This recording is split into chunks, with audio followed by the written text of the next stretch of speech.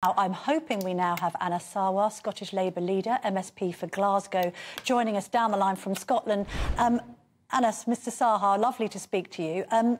First of all, I know that Labour's announcing the Green Prosperity Plan in Scotland this week. I'm confused about this because obviously we've seen Shadow Chancellor Rachel Reeves sort of suggest that this 28 billion that had been set aside per year for this project had been watered down.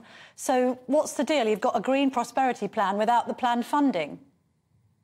Well, I'm happy to give you clarification and reassure you, Camilla, so we take your confusion away. We are really clear that we have a climate emergency, but also a cost of living crisis. And Labour is going to take the strategic decisions to actually realise and maximise the green revolution. That's partly around establishing the Great British Energy Company that's going to make those strategic investments across not just the North East, where we have a significant oil and gas sector, but also in communities across the country, so communities it can benefit from the green revolution, but it's going to be backed up by a UK Treasury that's there to help make those strategic investments. So what we're not talking about is getting rid of the Green Prosperity Plan. What we're doing is being sensible with the economy, recognising the economic situation we currently have, one that we're likely to inherit, and making sure we have a plan that's deliverable. And our plan is going to be driven by 4 objectives. The first one is more jobs. Second, lower bills. Third, greater energy security. And fourth, climate leadership. There is going to be a global leader on this. We want that global leader to be Scotland and the UK. We're struggling slightly with the line here, but hopefully you can hear me. Now, I'm also confused, and maybe it's just a morning of confusion for Camilla here, but Starmer has on one hand said that he doesn't want any more drilling in the North Sea, and yet he said that he won't stop Rosebank, which is new drilling in the North Sea. So which is it? Does he want new drilling or doesn't he want new drilling? So we haven't said that we're going to turn off the tap. We've said the opposite. And I think it's really important that we give that reassurance and clarification. There will be no turning off of the tap. There will be no cliff edge. Oil and gas will play a significant role in our energy sector for decades to come. We're talking about how we work in partnership to deliver those strategic investments, to give confidence to the industry to invest, and for us to make sure we're maximising the green revolution. But as part of that reassurance, we're really clear we are going to respect all existing licences. We will respect and honour all new licences that may be granted between now and the next general election, because it's important that those businesses have the clarity in making those investment decisions over the shorter term, but also because we don't want to open up the government to any kind of claims for compensation.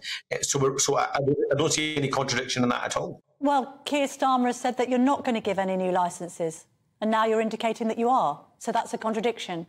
No, it's not, because we are going to honour existing licences.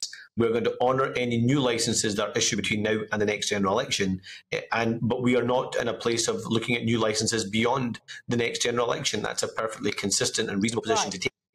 So you're going to give new licences until 2024 and then no new ones? There's a contradiction as well, Mr Sarwar, sorry, in your suggestion about jobs, sorry, just on this job suggestion, because the unions, which we know back the Labour Party, have warned that these plans to not issue new licences after 2024 are going to cost 45,000 jobs.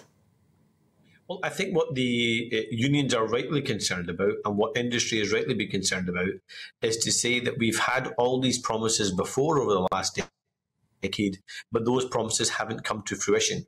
And that's what I think is really important to emphasise, Camilla.